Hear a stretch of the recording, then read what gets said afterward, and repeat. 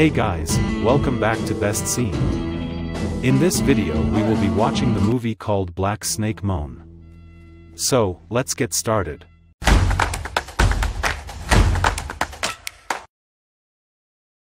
The film centers on two main characters, Lazarus Red, a deeply religious farmer and former blues guitarist, and Ray Dool, a young sex addict. Lazarus' wife and his brother were having an affair, which has left him bitter and angry. Ray's boyfriend Ronnie Morgan leaves for deployment with the 196th Field Artillery Brigade, Tennessee National Guard, and in his absence, she indulges in bouts of promiscuity and drug use. Oxycontin. Oh, and I got a whole shitload of quercetin if you want. Shot a call, she done me wrong.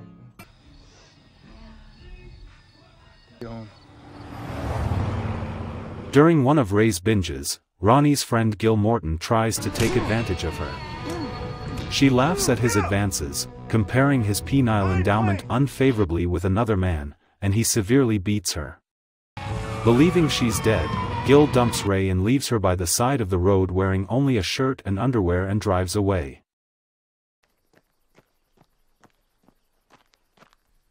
Lazarus discovers Ray unconscious next to the road the next morning and brings her home to nurse her back to health.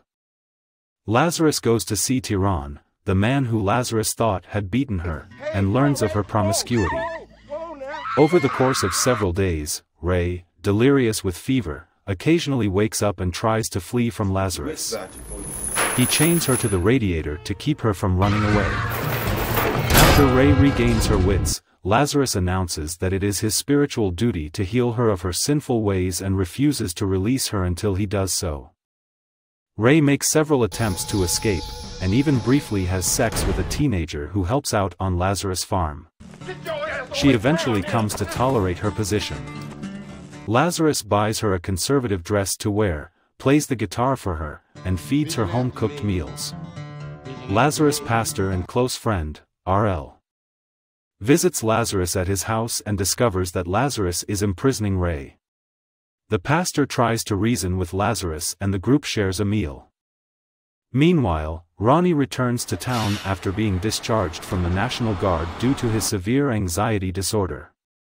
While searching for Ray, who has disappeared, he meets Gil, who informs him that Ray cheats on him whenever he is out of town. Ronnie attacks Gil, steals his truck, and continues searching for Ray.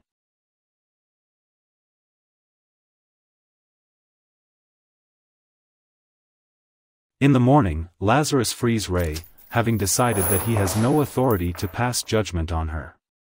Ray chooses to stay with Lazarus of her own will.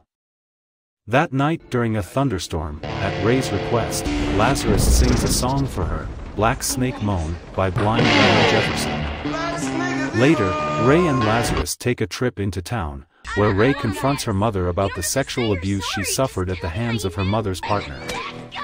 Meanwhile, Lazarus has formed a budding romance with the local pharmacist, Angela.